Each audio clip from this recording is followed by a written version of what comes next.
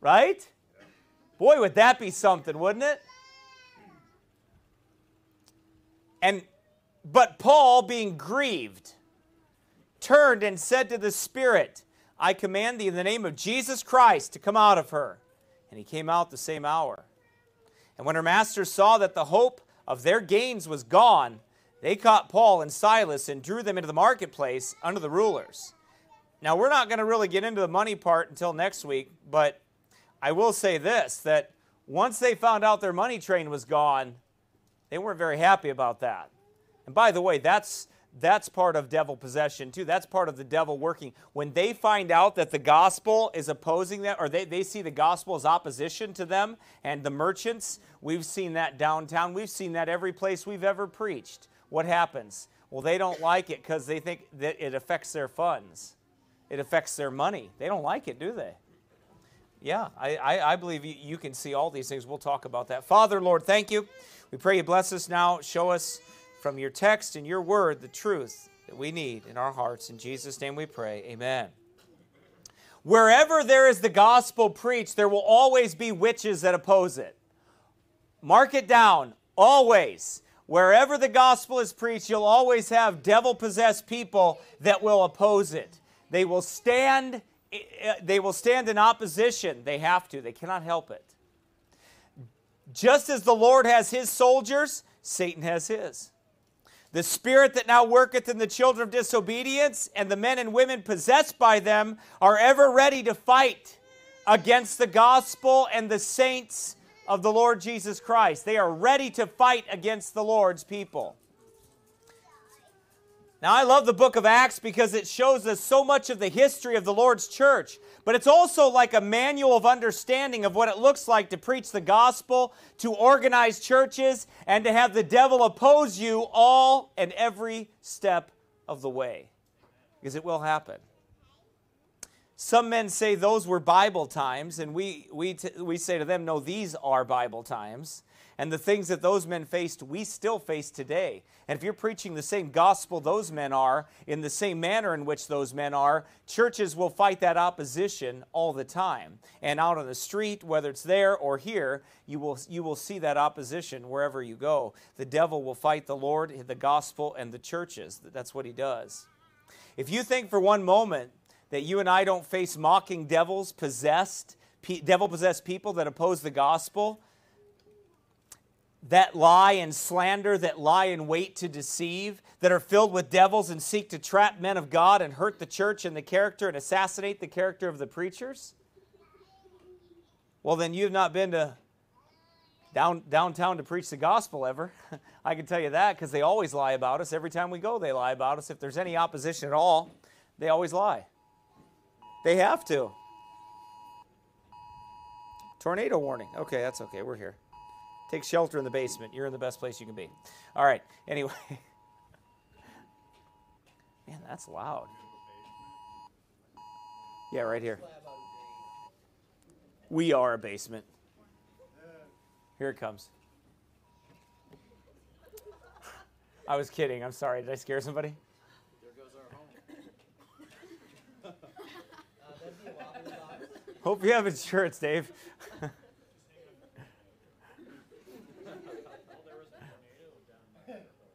Oh. Huh. Maybe a house fell on a witch. Kidding. Yeah.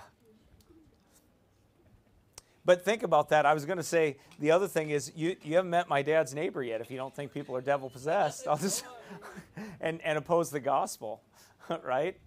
I also find it interesting that look at the timing of the opposition. These men were on their way to prayer. They were on their way to go pray.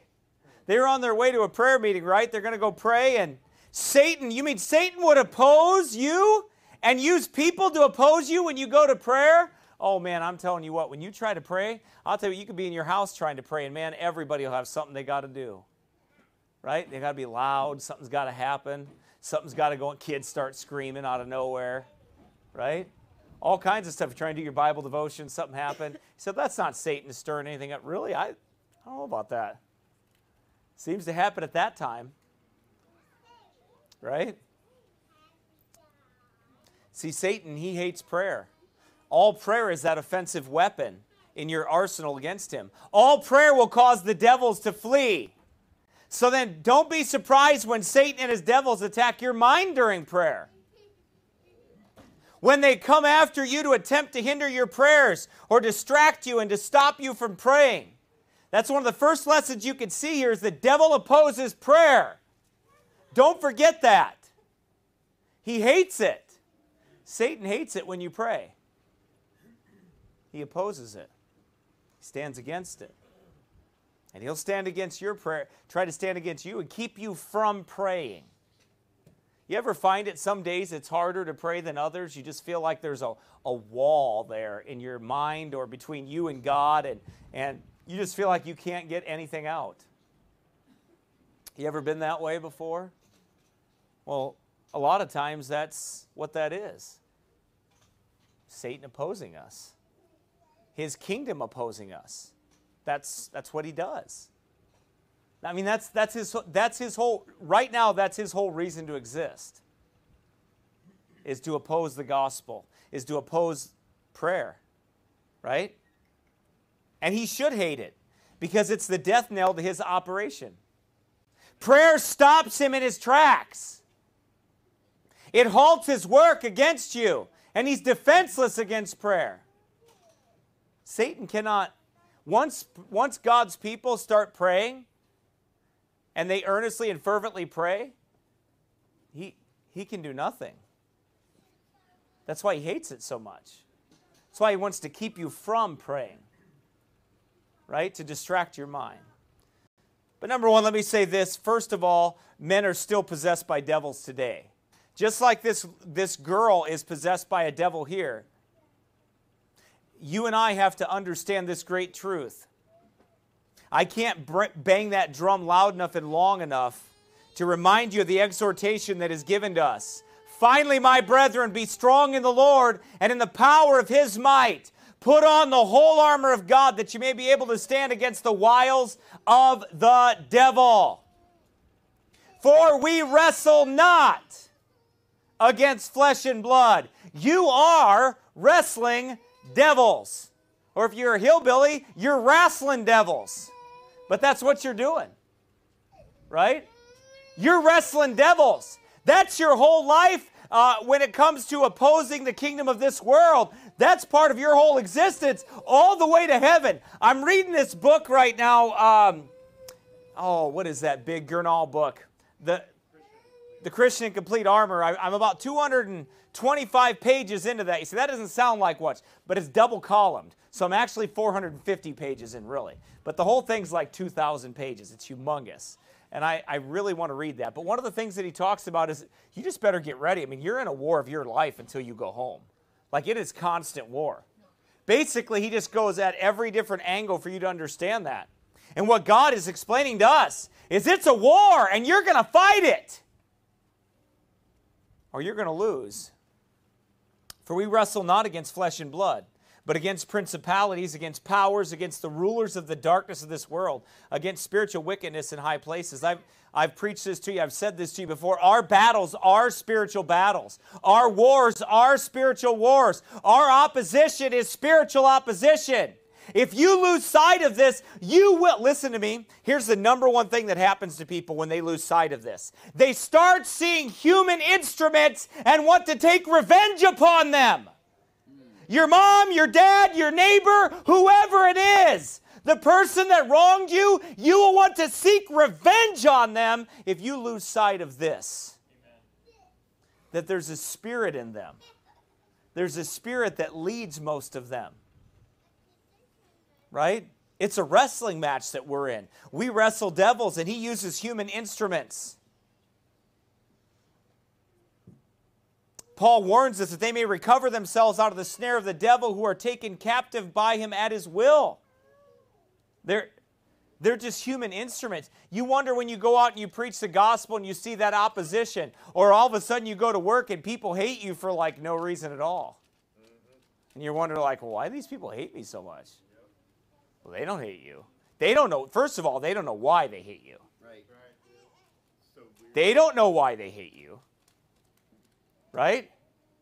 But they hate you, some of them. Why? Because they have a spirit in them that flies in and out of them at his will. And that's what he does. And that's how they operate. And that's the opposition that they have. They don't even know you. They just know that you're different than them, and they don't like that. Right? You see, possession in dealing with someone is more common than you might think. And it isn't being a werewolf or a vampire or like the exorcist, having green spew come out of your mouth or your head spinning all the way around or levitation across the room or anything stupid like that. Right? It isn't anything like that. What is it? Can those things happen? Sure, Satan can do a lot of things, but do they? Not likely that often. It's much simpler than that. Possession is simpler than that. It's opposition to the gospel. It's opposition to the Lord's work. It's satanic opposition. Yeah, deception. It's satanic opposition to the Lord's work under the guise of deceptive behavior. Correct. That's exactly what it is. There's a veil. Right? I see it in my dad's next door neighbor who brought up the gospel like out of nowhere. Right? He had to let me know that, why don't you go preach to those Fruit Loops? He didn't say that, I'm just using that term. Down in Minneapolis. And then he began to say the most vulgar and disgusting and filthy, dirty things. Now, why would he say that to me? Why would he say that? Because of the spirit that's in him. Right. They oppose the gospel. They hate the gospel. Right? Devils. Opposing the gospel. When I looked over at him, I said, he ain't no different than everybody else I face when I go downtown and preach the gospel. He's no different than everybody we preach to. They're all the same. If you look at that when you're out in work and you deal with these people, just remember, they're all the same. Yep. They all have the same spirit in them. Yep. Right? They all have that. It's like, I've mentioned this to you before, but I'll mention it again. I had one guy get so mad he left this church, which was okay because he got baptized by a woman, and I laughed at it and said, no, I wouldn't baptize. You'd have to be baptized to be a member here because we don't let women baptize anybody. Right? Just because some Pentecostal witch baptized you. Amen. Was that firm enough? I think that was pretty clear. And by the way, we only believe in Baptist baptism here. That's what we follow. That's what we believe because it's scriptural, and we don't apologize for it. And I don't care if anybody doesn't like it, and I'm okay with that. I'm really okay with that. Because if you don't like it, we don't want you here anyway. I mean, is that simple? That's good. Man, I think that's that's not going to get me any fans. Good. And that's okay, because I don't need any of those, because they will hurt you. But fans hurt you. But anyway, friends are good, fans are bad. Okay? I'm sorry. They just are. That's the way it works. All right? But we don't apologize for those stands that we take, right? But I remember telling this guy, I said, well, those people in Congress are a bunch of devil-possessed drunks. And he goes, no, they're not. They're this and they're that. And I was like, those people are possessed. I said, what does the Bible say about children? I think that's the conversation. I said they were drunks for sure, and I'm pretty sure I said they were possessed. If they don't have the Spirit of God in them, what do they have? The Spirit that now worketh in the children of disobedience, that flies in and out of them at his will and does whatever, right? Does whatever he wants. Takes him captive at his will. They like it. Yeah. They want that power. That's what they like. Right? So, number 2, devils in possessed people must manifest themselves. They have to. See, whenever you're out preaching the gospel, look at Paul. What's Paul doing? Off to prayer, but before he gets to prayer, got to have some spiritual oppression come his way, right? Satan's got to try to afflict him, right? So he sends in this devil-possessed lady to follow him around, to afflict him, right? To afflict him and oppress him before he goes in there. Wow. They can't help but manifest themselves. You have to understand that. A certain damsel, it says, possessed with the spirit of divination, met us, which brought her masters much gain by soothsaying. The same followed Paul and us and cried, saying, these men are the servants of the Most High God, which show unto us the way of salvation. This is very similar to Mark chapter 5, when those devils had to manifest themselves too. Whenever Christ was around preaching, if they were around, they had to say something. Have you ever been preaching somewhere? Yes, you have, I know. You've been preaching somewhere? Right, I'm getting to that. I've got that written in already, Dave. But But you know what? Have you ever been somewhere and you're preaching and these people have to know how they have to let you know how vulgar they are. They have to hail Satan. They have to say whatever they can. And you're like, when they hail Satan, you act like we're surprised you're hailing Satan. Like we're not. I mean, are we supposed to be shocked by that? That's why Are we supposed to be shocked that you worship the God of this world? Do you think you're shocking us with that? We expect that. We just know most people aren't as honest as you. They just won't say it. But they believe it, right? They follow it. They do the same things. And when he was come out of the ship, immediately there met him out of the tombs a man with an unclean spirit, who had his dwelling among the tombs, and no man could bind him, no, not with chains, because that he had been often bound with fetters and chains, and the chains had been plucked asunder by him, and the fetters broken in pieces. Neither could any man tame him.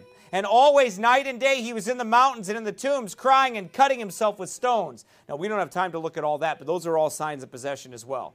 Cutting and everything else. But when he saw Jesus afar off, he ran and worshipped him and cried with a loud voice and said, "What have I to do with thee, Jesus, thou Son of the Most High God? I adjure thee by God that thou torment me not."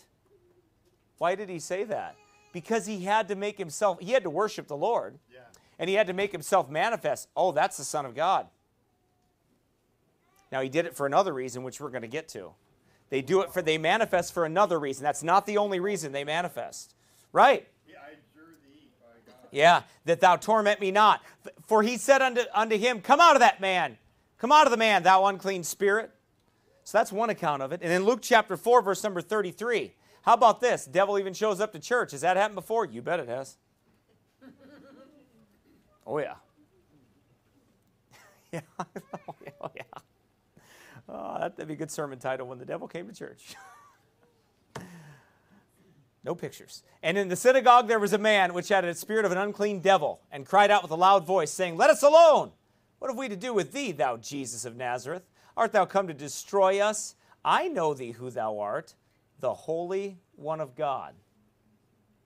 And Jesus rebuked him, saying, Hold thy peace, and come out of him. And when the devil had thrown him in the midst, he came out of him, and hurt him not." Even in the church house or the meeting time,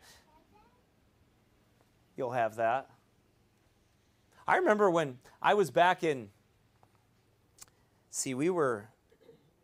when I first got saved back in Iowa. You remember that, Hannah, that guy that was in the middle, the preacher, Pastor Bray was preaching, that guy started acting really weird?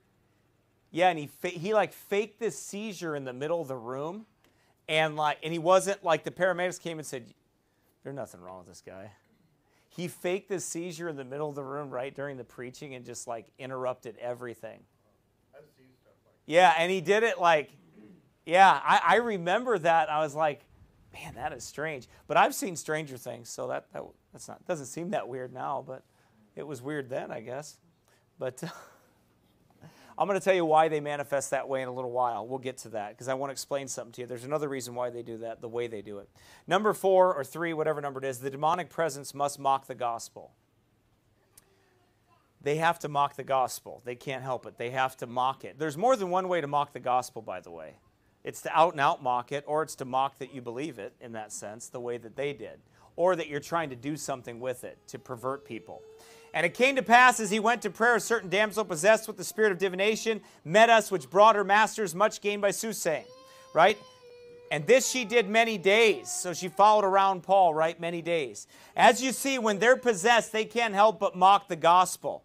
How many street preaching videos have you seen? How many times have you seen that very thing when you're out there that people mock the gospel? Remember that man that when I first started preaching the gospel, that Joshua's doppelganger that stood on his head? And he stood on his head. He used different voices. He sat there and did little dances and all those things. I mean, I've seen it. You're preaching the gospel and 300-pound old crazy fat dudes start skipping down the road like sodomites, like little girls skipping down the road. One time I was with Lucius, and I think it was Garrick and Samuel maybe and Paul. And we were out there. Remember that lady that kept doing that yoga in front of us? Do you remember that weird lady? She was doing the most provocative, nasty yoga, weird stuff. And she was out of nowhere. She just comes popping up, and she just starts doing that out of nowhere. Right? The guy that breakdanced for 3 hours straight. And it was like 90 degrees outside. With the phone that wouldn't die. Was he dressed like Aladdin? No. He had like satin, parachute pants on. Yeah, it was awesome. No, I thought he had shorts on. That was another guy. That was another guy. There was two guys. Wasn't there someone dressed like Sinbad? He had a friend join him. That's what I'm talking about. Yeah, the two. Is that who you're talking about? I kind of remember that. So we have a lot of stories. I mean, if you stick around long enough, you'll start to hear a lot of them, Joy. You really will. You'll hear a ton of them, right? Would you say that Paul was grieved because she made it impossible for them to go pray? Well, I'm going to get to that actually. Yep, I'm going to actually explain that, his grievance and things like that too. But that's part of it, yeah. Because that's part of it, because it was. It's harassing. Yeah, it dominated his mind. And, in that sense, it attacked his mind. And it's right in front of him to see, so it's going to affect him. Just like your prayers are affected, right? Yeah, absolutely. Well, anytime you have that satanic oppression around you, you're going to have that. Yeah, it's going to affect you. That's why Satan does it. That's his point. So we've seen the Sodomites saying that they were going to preach the gay gospel. Remember that, Paul? Yeah. Remember the gay gospel? Going to preach the gay gospel to you. Remember he kept yelling it out, and Paul drilled the gospel in his ear when he was. I remember that. I'm surprised that man still has an eardrum if he does. I cannot believe how hard you preached to that guy's ear right there. I can't, because he got right in Paul's face, and we were trying to get him back, and it wasn't happening. And he was just right, and then he was chasing my son around. Come here, kid.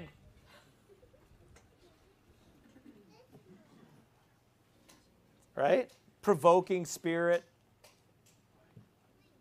Right? We've seen it. How about the charismatics that come by when you're preaching the gospel and they want to lay hands on you? Right? They want to lay hands on you and heal you, right? They want to impart something to you, right? Every time when they're around, they want to impart something. Now, see, you don't think of it like that. But I'm telling you, that's what's going on right here, and that's what happens to you, too, when you go preach the gospel. It's the same thing. Right? Yeah, why won't you hug me? Don't you love us? Right? So you don't want me to lay hands on you? Remember that, Jacob? Remember that blonde girl in the store that found my wallet? I left my wallet at the police station. I don't know. I had to go to the police station for some reason. This doesn't sound good. But when I was there at the police station, I left it. Remember? Wasn't that because of the devil? That was because the devil got into our van. Almost. I thwarted her. I guess that's another example. Right? And I took my wallet there, and I left my wallet on the... Look, can we get done with this tornado stuff already? I'm trying to preach here. This is distracting. Right? I mean, tornadoes interrupting preaching. Don't worry, it's my watch going off, so it's... What's that? It's all of your phones. All those people, right? What do they have? What do they have in common? They all oppose the gospel. They all have the spirit that now worketh in the children of disobedience. Don't be surprised when that satanic opposition is there. I was officially praying in Northfield, and this charismatic couple, literally walked from the other side of town right to me and talked to me about spiritual things. And they're like, "So you want me to pray for you right now?" And I was like, "Nope." Can I, like that girl kept asking us, remember, can I lay hands on you? Not a word from the guy. Look, I don't let women touch me, all right? Except my wife. I don't, you're not touching me with your little devils. Keep your devils to yourself. We don't want none of those. Oh, yeah, I remember that one guy. If you weren't wearing that GoPro right now, I would just kill you. He was a pastor. No, this is the guy. No, the pastor's the one that knocked it off of me. Pastor knocked it off. Man, was he mad. That footage was so good. That was epic It footage. was spinning, and And what's his name picked it up? that was WrestleMania, right? Nathan, loose. Yeah. All right, moving along. Number 5. Number 5. Come on, let's go. We don't have to bring up all the devils, okay? Why did she preach that to them? Because devils preach. That's why. The devil that was in her, why did that devil in her preach? Because devils preach, that's why. That's what they do. They do it in a mocking form, basically? Yeah. Oh, they preach in a real form. I'll show you. They do that too. Yeah, you have. Because devils preach. They're religious. They do this for a number of reasons we're going to talk about. Sometimes we can be confused, and that's the first reason. You want to know why she kept saying, "These be the servants of the Most High God"? You know why she said that? To confuse. That's why.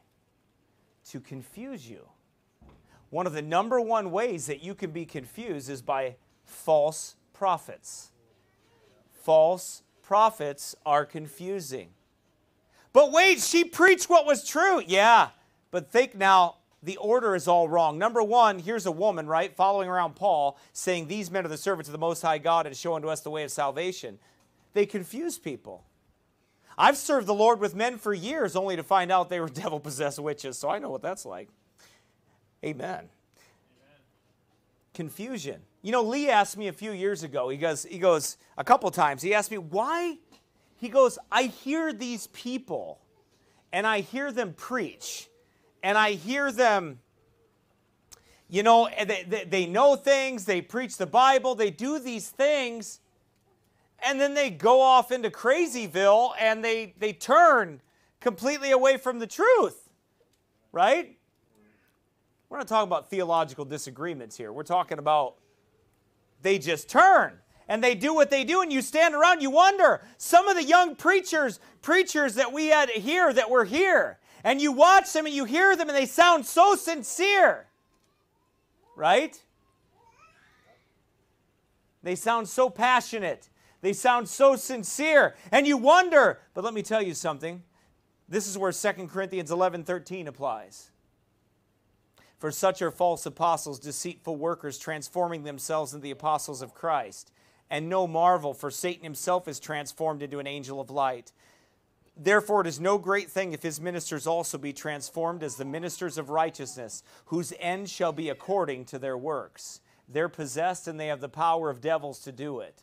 Look, I've had people come here and say, and tell people, hey, I agree with Pastor Cooley on everything. And I disagree with Pastor. Look, I don't agree with Pastor Cooley on everything, okay? I don't. And if you told me you did, I wouldn't believe you. Right? Because you're telling me, if you told me that, I wouldn't believe you anyway. And they said, well, I watched you for a few years before I came here. And basically what you did was you mimicked me. You watched me. You copied yourself after me. And then you turned yourself by the power of Satan. That's how they do it, by the way. By the power of Satan. That's how it happens. They're transformed. And you wonder, and they look like so perfect in some ways, right? Like you have your flaws. Like sometimes you're just not very nice, right? Sometimes you're a jerk, right? And you got to repent of it, right? Sometimes. I guess I'm the only jerk today. But I've seen some of you. You've been jerks. But some, right? You're human and you make mistakes and you have to repent and you have to get right. But they don't ever look like that. They make themselves to look like they're not like that. And why is that? How do they do that? The power of Satan. That's how they do it. But guess the one thing that they don't have, that God's people have, is they don't have staying power. See, eventually, because they don't have the Holy Ghost, eventually they fall out. Eventually they can't take it anymore. And those that are real, they stick to the book and they continue on for the Lord with all their flaws and with all their human frailties and everything else that you and I have. We continue on for the Lord. But those that have that fake polish to them, that never look like they ever do it, it becomes manifest who they are. So it should be no great thing when you see that, right? But it's meant to shake you. It's meant to confuse you. Because I'll be honest with you, I've spent a lot of time thinking about that very thing. Yeah. Being very confused myself about that. Being very shaken by that and confused by that. And riddled by that. And full of anxious anxiety and full of doubts and full of fears about things like that. Wondering how in the world could that be? Well, take all of that to the Lord and say, God, don't let it be me. Please help me continue on for you. Please fix me. Continue to work on me. Continue to make me who you want me to be. And let me not fall for that. That's what you do with those fears and doubts. That's what you do with that confusion. Because that's why this devil kept saying that. Why? She had a spirit of divination in her, and what she was doing, the devil that was in her, what this woman was doing under the possession of this devil, was trying to bear witness to who Christ was and to who Paul was, so people would think that they were all on the same team. Yes.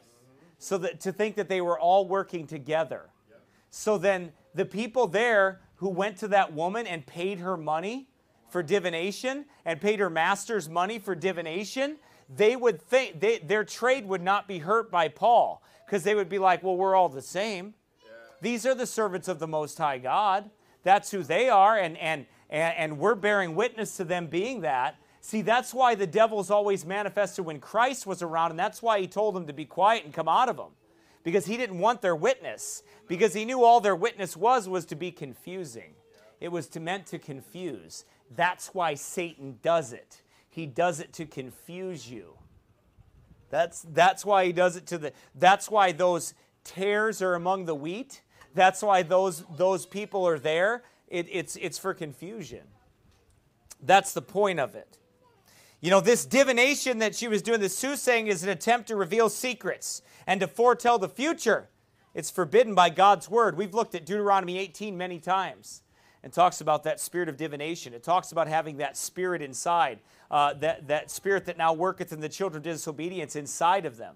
Now, some divination is phony, and it's practiced by fakes, right? But some is of the devil.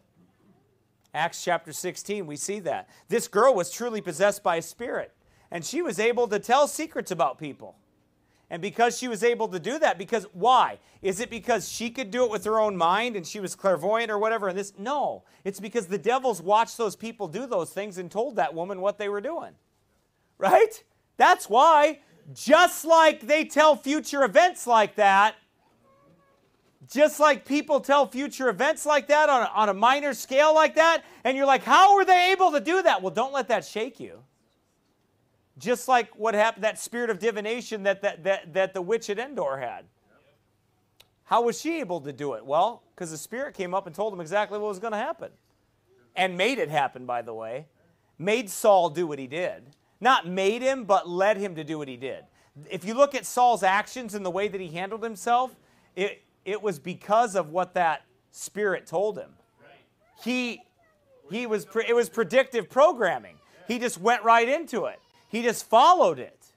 That's why you and I are to follow the scriptures, not spirits of divination and voices and thoughts and feelings and everything else. Amen. The devil wanted to mix the truth with error so that people would be confused and would think that witchcraft is of God. That's what the charismatic movement is. It's witchcraft mixed with Christianity. And it's to confuse people. That's what the priestcraft is. Does the same thing. Roman Catholicism. Well, if it's older and it's mysterious and you wear really funny robes and you have little bottles of little hookahs full of opium that you're shaking around, then it makes you look like you're really of the faith there. Because I'm sure Jesus walked around shaking a chain like this with opium in it and shaking it like this and having people do all that stuff. right? But no, it's older and it's mysterious. So what does it do? It attracts the flesh. What's that, brother? It does add new meaning to high church. That's right. That's all that's, and I'm just kidding. I know that's not really opium, okay? I just like to give people a hard time. I like to mock them, okay?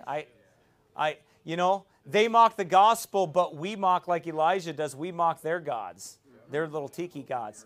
What's that? Yeah. You talking about when we were over at, when that guy was kissing those pictures outside of the door? There was a Greek Orthodox priest, and he had a really long beard, and he had his own robes, and he had pictures of Matthew, Mark, Luke, and John, which I don't know how he knew what they looked like. How did they do that? Maybe devils. I don't know. But anyway, and they would kiss pictures of Matthew, Mark, Luke, and John or whatever when they walked in there, and they had their incense burning and all their what's that? All their candles and everything. And he told my wife one time, he said, well, if you ever want to find out about, what was it? How did he say that? Of how the ancient church or something like that. I don't remember what he said. It was something like that. How the ancient church does this or something like that. And what was it? The origin of the original Christian church. Yeah, something like that. And that's what they were. And I'm like, yeah, I got the origin. It's right here in plain English that I can read. And I don't have to dress like a girl to have it either. I don't have to act like that. I don't have to wear that. I don't have to do that. Satan wanted to cause problems with that. He wanted to mix error with truth. I like what this man says here. We cannot accept the testimony of the world. It is confusion for God's people to allow unbelievers to testify for them. An example of this is when some ecumenical organizations have used the testimonies of rock musicians and sports or Hollywood stars who are perhaps a little religious, but who do not have a clear testimony of the new birth and do not have godly testimonies. And they use them to promote Christianity, kind of like Lecrae. That's not water. That's actually a rapper. But it's not LaCroix, but Lecrae, right? But we know Lecrae, a rapper, right? And they use people like him. Or how about Kanye West? Right? Timmy Tebow. Right, Tim Tebow. Right? Right? All of them. How many? Alice Cooper. Brother Bush. Trumpy. Right? The Trumpster. Right? He's a real Christian brother there, that guy. Right? And the Duck Dynasty. Yeah, who could forget about Duck Dynasty? We cannot join hands with unbelievers and false teachers in the work of God. It's confusion. For those who observe this, think that we are putting our stamp of approval upon false teachers when people see that, like Billy Graham, who denied hell and denied the flames of hell and everything else, and lulled the world to sleep and brought people right into Rome and got paid handsomely to do it too. From Bishop his handler, Bishop Fulton Sheen, who was on a train with him, right, and made a deal with him and the Pope, and they made their deal together, and they sold out biblical Christianity completely. I remember reading people like John R. Rice who warned Billy Graham and those men. They warned him, you better get away from this. You're heading in the wrong direction, man. You better quit it now. Right? Yeah. They warned him, but he was too big. He was a big shot for them. And Rome was filling his coffers. Rome fills his events. Those Billy Graham events and all those things, those are filled by Rome. Yep. They do that. Jewish people are sent back to the synagogue. Catholics are sent back to Roman Catholicism, to their parish. Yeah. Right. So we cannot align ourselves with those people. Right? We don't want to confuse people. It's disobedience to God's word to join hands with those people like that. That's why we have no desire to join with organizations. We have no desire for 501c3. We have no desire to link our church up to any of these things. We don't want their loans. We don't want their money. We don't want anything from them. We want to preach to them and warn them to flee from the wrath to come. But we want nothing from them. Right? What's that? That's right. We want to love them the biblical way. There are some men that claim they'll go anywhere to preach the Word of God without making clear distinctions between unbelievers in general and believers in Christ, right? So, in other words, I would go anywhere outside of any event to preach the gospel. I would not join hands with J.D. Greer of the Southern Baptist Convention to preach the Bible at his church. Although it would be tempting to preach one message. I tell you, it really would be. To any of those people one time and let her rip. And I wouldn't hold anything. I would hold nothing back. I would preach it all until they were ready to kill me. Then I'd be like, okay, gotta go. Amen. Right? But I would love, one shot at it, right? I mean, that would be something. But building relationships with these people is wrong, right? It's wrong to do that. We're not to have any fellowship with these people. We're not to have anything to do with them because it causes confusion. That's another way the devil uses that confusion, right? But notice here, lastly tonight, that Paul, he cast out the devil. Paul, being grieved, turned and said to the Spirit, I command thee in the name of Jesus Christ to come out of her. And he came out the same hour. I want you to notice something about Paul's casting out the devil here that was in this woman. Paul did so by the name of Jesus Christ. Paul didn't have days and days of meetings with her and have hours of confessing every sin she ever did. And it doesn't say that it was the will of the girl to have the devil cast out of her. It says it's upon the authority of Jesus that it was cast out, right?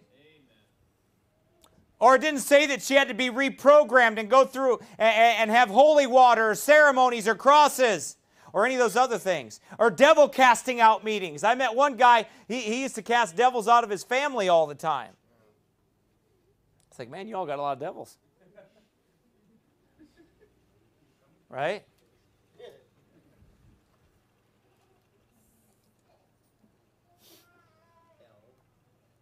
Yeah, hell, that's right.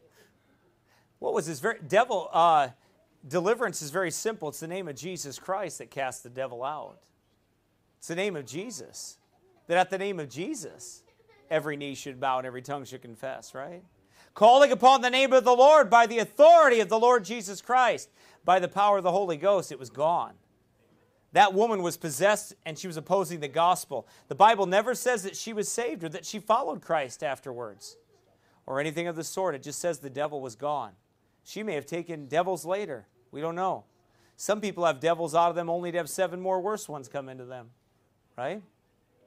But nevertheless, the devil was gone without ceremony, without spooky things, or without anything else. It was gone.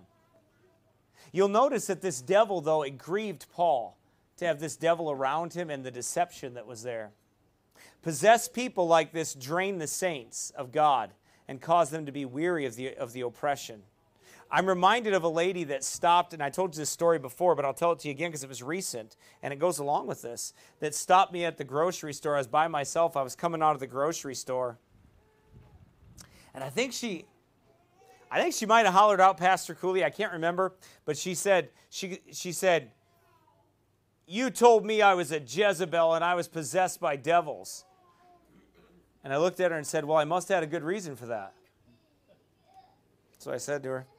And then I recognized who she was. This lady was 2 inches from Dave's face for like, I think it was like an hour or two. Oh, yeah, more than 2 Yeah, hours. it was more than 2 hours. She stood right next to his face and she kept saying, Jesus loves you. He loves you. He loves you. He loves you. He loves you. Jesus loves you. He loves you. And she would not stop. Like, could you imagine how crazy that would make you if somebody's right this close to your face and we could not get her away from him? Did she try to convince Ryan to like leave or something? Well, she tried to tell Ryan that he's not like the other guys and what's he doing there with you guys? And she was trying. I'm telling you, she's possessed.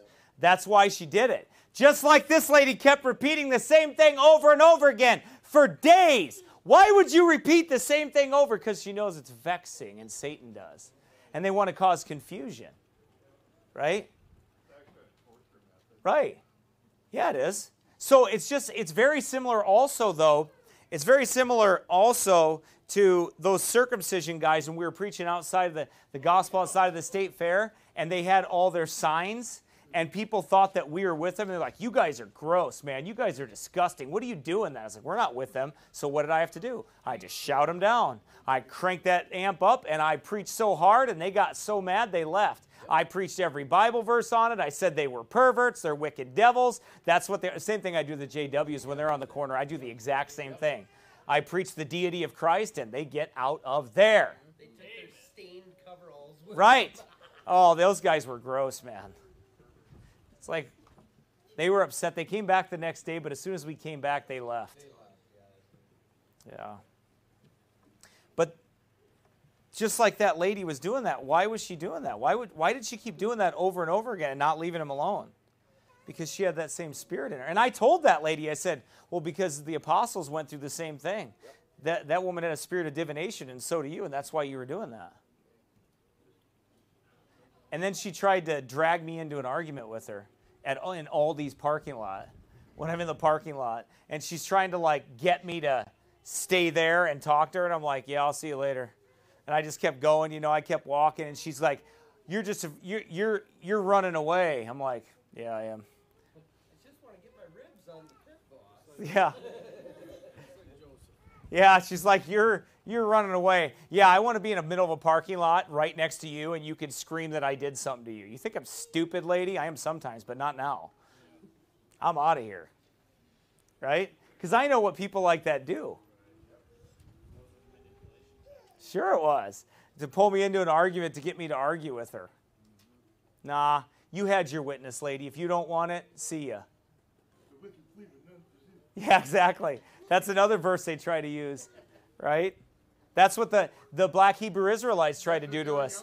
They tried to, we were all there, and they said, the wicked flee when none pursue, because we were walking away. I was like, I'm not going to say, you're not getting any gospel preached. And I mean, this ain't WrestleMania. We're not going to fight. I'm not going to beat you up. We're not going to have a brawl right here, right? So what's the use in me standing at the corner arguing with people that don't want to hear it, that oppose the gospel, and you have a religious spirit because you have devils? So why would I sit there and do that? It's not profitable. I don't have anything to prove to you. I'm here to preach, not to argue with you, right? Because that's what they hate is the preaching. That's what the devil hates is the preaching. He hates it, and he wants to stop it. Why do they always want to talk to the preacher that's up there preaching? And we'll all be around and say, hey, can we answer questions for you? No, that guy. I want that guy right there. Right. And I just look at him like, well, you're not getting that guy. He's not going to talk to you. That's just how it is. And they get mad when you say that to them. Right, that's right. Don't get caught up into personal arguments with people when you're on the pulpit. Like, I remember one guy that used to be here. He was preaching out there, and he kept going, you fat sinner, you fat sinner, you fat sinner, you fat sinner. And that guy went, "Ah!" And he threw his sandwich up in the air, and he ran, and he charged the pulpit. Who remembers that? And he charged the pulpit, and one of my other guys was like, and blocked him from getting in there, and he's like, he wasn't getting through, brother. And I'm like, okay. And I'm like, you can't be, yeah, I think, no, it was a better sandwich than that. It was a really good one. And I saw it, and he just like, and it went up in the air, and that very large man was very upset about that. I thought he was going to go straight through him. That guy was so mad. The moral of the story, don't call people fat sinners, all right? Don't provoke people, right? Wow. By the way, in closing, though, let me say this to you. Satan's attacks always benefit the saints in the end. Every single one of the times these devils manifest, God gets the victory. The devil was cast out of the woman, and she could no more practice her satanic trade. Next week, we'll actually look at the results of what happens. But every time Satan attacks the saints and seeks to discredit the gospel and seeks to hurt the cause of Christ, in the end, he always loses. Job, when Satan picked a fight with Job, it didn't end well for Satan. God used it to produce the greatest defense manual for afflictions ever. how to deal with afflictions, how to deal with sorrow, how to deal with loss, right?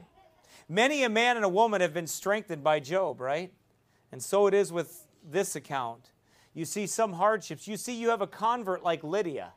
And then you go from a convert like Lydia, and man, I'm telling you what, when you're a preacher and you see somebody get saved and get right with God and serving God, man, are you ever full of joy and everything else? And then you get down a few days, and then boom, you get hit with a devil-possessed Jezebel. Yep. Right? It's going to happen. In the ministry, it happens. In the church, it'll happen. Out in your life, it will happen. You're going to deal with people like that. You're going to have things like that happen. But in the ministry, expect it. Expect opposition. Be extremely surprised when it does not come. But opposition will come. Why? Because we go against the world. We go against the flesh and the devil. And Satan has an army waiting. Right? He has an army waiting and willing people that are willing to be the human instruments to oppose the gospel. And they are out there.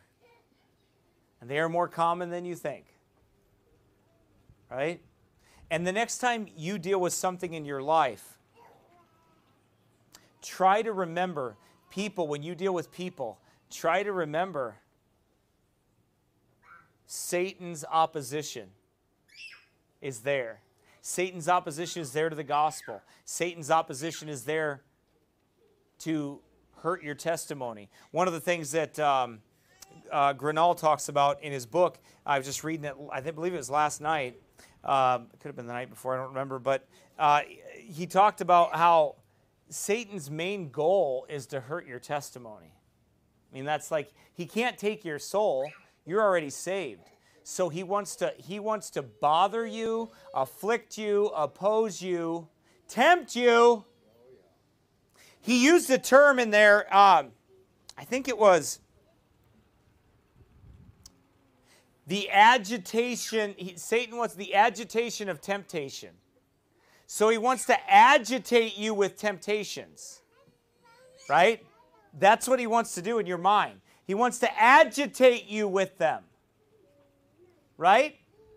Not even that you're interested in them, but he knows it agitates you. So just like Paul, when he was on his road to go preach or to go pray, and that devil came to agitate him. Yeah, because he knows it grieves you. He knows it does. So sometimes you wonder when fiery darts are thrown your way in the work of the Lord. And you can't imagine why a thought would cross a Christian mind like that. Fiery darts. Invading thoughts. Right? Thoughts that affect you. Thoughts that vex your soul. That make you agitated. That make you afraid. That make you full of doubts and fears. Or just make your mind to suffer affliction and torment. That's not by accident. It's by design. And we have to pray through those things. We have to serve God through those things in all faithfulness. Satan's goal is to knock you off course. That is his goal. His goal when Paul was on the way to pray was to knock him off course, to distract his mind, to keep him from prayer. You and I don't get to use an excuse that, well, Satan made me do it or Satan distracted me. Yeah, that's true. Sometimes Satan does distract us. He agitates us many times. His kingdom does. His devils. But you and I have a duty before God. And we have a duty to continue on like Paul did. We have a duty to continue on and lift up the name of Jesus and use the authority that God has given us in the Word of God and by faith in Christ and our place in Christ. Not where you're at today in your trial, but you are seated in heavenly places in Christ Jesus. High above all of those things. We ought to live above all of those things. Right? We ought to do our best to live above all those things and know that these trials, these afflictions they're coming our way, right? They will come our way. They will happen just like they did to Paul. And people, you'll be surprised when you look at human interaction with people. I want you to think about what is Satan, what is his kingdom trying to do here? Right? Because remember, our wrestling is not against flesh and blood. There's a spirit that now worketh in the children of disobedience. Yes, those people are guilty. They're allowing it, but they're taken captive. We need to see that, and we need to pray against that and pray against the spirit that's behind that. Because these people aren't smart enough to do what they do to you sometimes. They're just not. You give people too much credit. They're not that smart. Right? They've got this, when we talk about that conspiracy, right? That word that comes together, there's a spirit behind it. That's what that means. Well, there's a spirit behind your afflictions when it comes to that. There's a spirit behind that opposition that you face. There's a spirit behind that, right? When they bring up your church, like what you're doing at church or something like that, right? Yeah. Well, why do they do that? Because the spirit that's in them. That's why. They can't help it. Like you think they can help it and they should control themselves better, and they really can't. That presence of the Holy Spirit in you, it bothers them. It should bother them, shouldn't it? Amen. If you're living for God, it's going to bother people. If it ain't agitating people like Satan tries to agitate us, we agitate them too. Right? We do. Our testimony agitates them. Why? It's a constant reminder that they're lost and dead in sins and they don't want to obey God. Your life is a constant reminder to them of that when you live for God. So remember that. You have your Lydias and then you have your devil-possessed women. You'll have both of them and you'll deal with both of them. You'll deal with both kinds of opposition. But look how Paul dealt with it. He continued on in the work that God had called him to do. And he dealt with it. He didn't avoid it. He hit it head on. Right? And that's what you and I have to do. Don't try to weasel around the devil. Don't try to weasel around things like that. Deal with them with the power and the authority of the Word of God. That's how we deal with things. That's what God's commanded us to do. Father in heaven, Lord, we thank you for your words. Thank you for the Bible. Thank you for teaching us very practical lessons that we need to learn. Help us, Lord, when we see people that wrong us, that hurt us, that aren't kind to us, that hate us, that you promised that all those things would happen. And they have a spirit in them that leads them to do that. And help us to use it, rather, for the furtherance of the gospel, like Paul did. And many will be saved. In Jesus' name we pray. Amen.